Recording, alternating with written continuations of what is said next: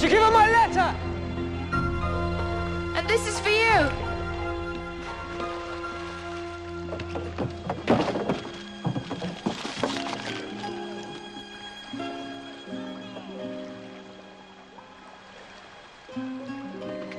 Oh, Thomas, she's cut my strings.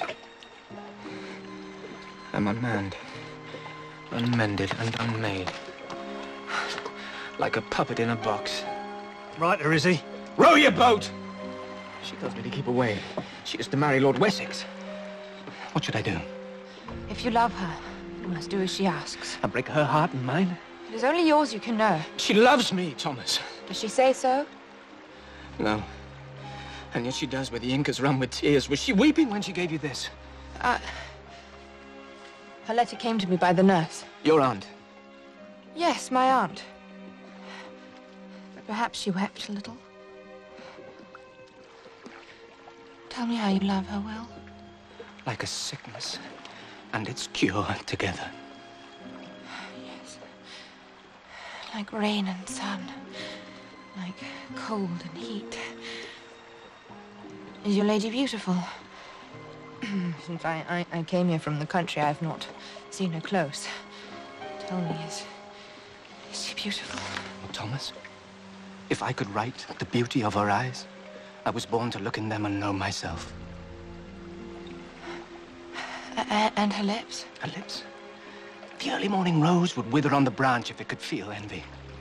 And her voice, like lark's song? Deeper, softer.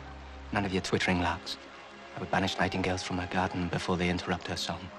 Oh, she sings too? Constantly, without doubt, and plays the lute. She has a natural ear.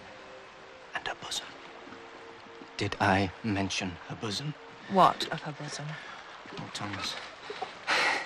A pair of pippins as round and rare as golden apples. I think the lady is wise to keep your love at a distance.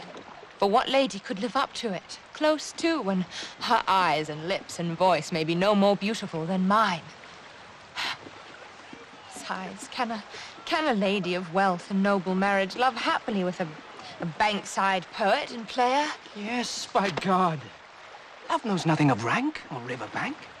It will spark between a queen and the poor vagabond who plays the king.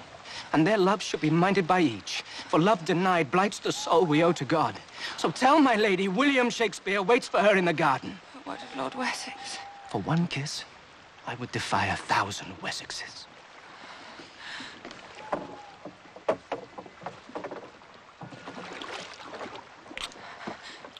Oh, well. Thank you, my lady. Lady? It's Viola de Lesseps. Known her since she was this size. Wouldn't deceive a child. Strangely enough, I'm a bit of a writer myself. It wouldn't take you long to read it. I expect you know all the booksellers.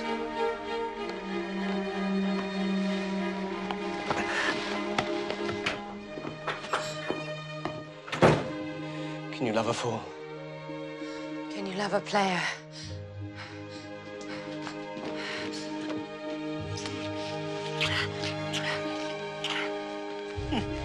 Wait. You're still a maid. And perhaps as mistaken me as I was mistaken Thomas Kent. Are you the author of the plays of William Shakespeare? I am. Then kiss me again, for I'm not mistaken.